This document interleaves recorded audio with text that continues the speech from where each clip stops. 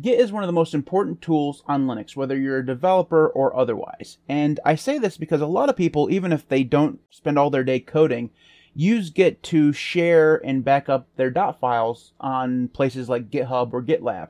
No matter your skill level when it comes to Git, there are tools that make using Git and interfacing with those sites much easier. I've talked about a couple of them before. I've talked about the GitHub desktop application that is designed and produced by GitHub, and I've talked about GitKraken before. Both of those are GUI applications that interact with GitHub and GitLab through the Git interface. Now, if you've watched this channel for any amount of time, you know that I'm a bit of a nerd, and I prefer to use tools that are in the terminal. Whether that is a command line interface or a terminal user interface, I prefer using tools like that.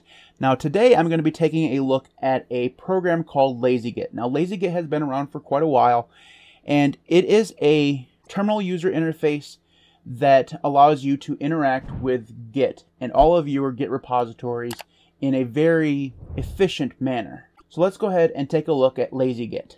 So this here is LazyGit, and this application is a very powerful tool when it comes to using Git. And one of the reasons why it's so cool really isn't because it does all the stuff that Git does, even though it does do those things, but it does it in conjunction with showing you a lot of information all at once. So you get all of the files that are a part of the repository that have been changed up at the top, and then you have the branches for the repository that you're in, the commit history for the repository that you're in, so you can tab down to this third part here and go through the commit history from this particular repository, and you can see all of the diffs in the main window here on the right hand side. And if you wanted to restore one of those things, you could. If you wanted to just kind of see where the repository has been over the course of the last few commits, you can do that as well. You can also see all the files that you have on stash, and basically stash just means things are placed off to the side and don't have a impact on the repository, whether you're pushing, pulling, whatever. I'm sure that's very simplistic from my understanding. It probably is more complicated than that, but that's the way that I use it. Now, like I said, the real power behind LazyGit is that it shows you all of this information all at once. So you can scroll down using the arrow keys in this first file section, and you can kind of see all of the changes that have been made to all these particular files. So most of these have just been moved to a different directory. Some of them are like this one here that have a whole bunch of changes because they're actually brand new files. And you can use the spacebar to commit or decommit these files if you want. You can add them all, whatever you want to do, and then when you're ready you can commit them, you can push them, or whatever. You can also pull stuff if the repository that you have on your computer is out of sync from the one that is online. You can do a pull just like you would normally with Git. So let me show you what that looks like.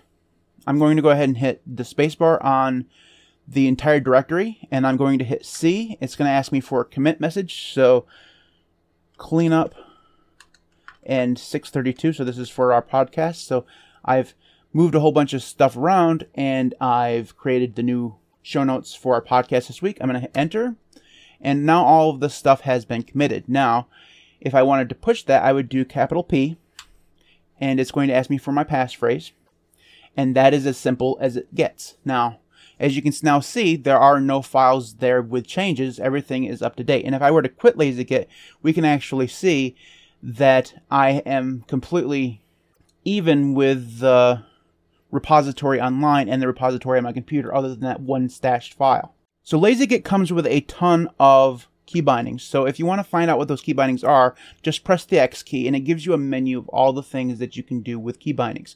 So things like commit changes, amend last commit, commit changes using the Git editor, edit file, open file, refresh file, stash all changes, view stash options, stage, unstage all, things like that. And there are quite a few things here that you can do, most of them having to do with just regular Git commands and movement between the different portions of the interface of LazyGit. The biggest one that you should know is going to be tab. Tab is going to move you between each of these sections, And if you wanted to, let's just say let's go to a different, actually, before we do this, let's go ahead and go to a different repository so that you can actually see some files here. So you use tab to move between the portions of the interface along this side. And if you wanted to move up and down in the main portion here of the changes, the diff, you would use page up and page down. Now, unfortunately, I do not have a page down key on my keyboard, so I can't actually do that.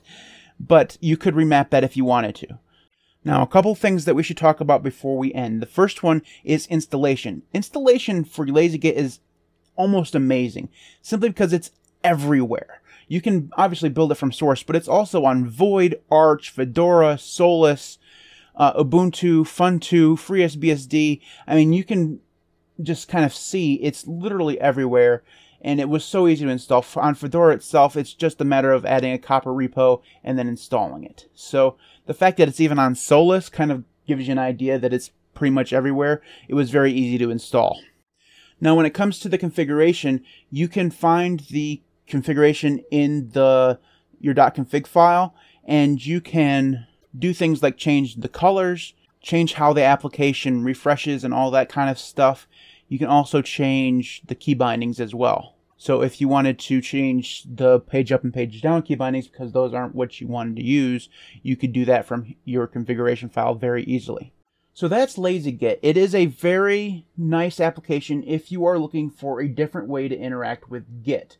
And personally, I kind of like this way of doing it because I'm a lazy person and I don't want to have to type in git push, git pull, git add, all that stuff all the time. Now, I understand that most people probably have aliases for that stuff, but I've never actually gotten around to doing that. So this is a better way of doing it. And I think that LazyGit is actually a better way of using Git if what you want to do is not only see the files that you have changed, but also what those changes are, all at the same time, all right in front of you. That is a powerful tool for people who make a lot of changes to their files and kind of need to see exactly what has changed before you press a commit and upload it to the world. Now, one thing that I didn't show is how to change between branches. That's fairly easy. Once you're in the application here, if this were to have a different branch, you would tab down to that, and then you could navigate between branches with the arrow keys, hit enter on the branch that you wanted to switch to or get checkout. You could just do it that way. Now, I don't use branches all that often in my repositories, simply because they're just for me anyways, and I'm not a developer. So most of mine are just the main branch. So I don't have one to show you that has something that I could change to. But if you do use branches, which most people do, it's easy to switch between them just using the tab and then the up and down and the enter key. So that is the last thing that I probably should have shown you. So that is LazyGit. If you have thoughts on LazyGit, you can leave those in the comment section below. I'd love to hear from you. You can follow me on Twitter @TheLinuxCast. You can follow me on Mastodon and Odyssey. Those links will be in the video description. You can support me on Patreon at patreon.com/TheLinuxCast, just like all of these fine people.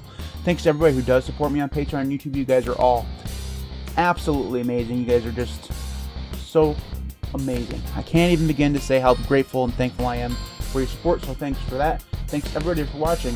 I'll see you next time.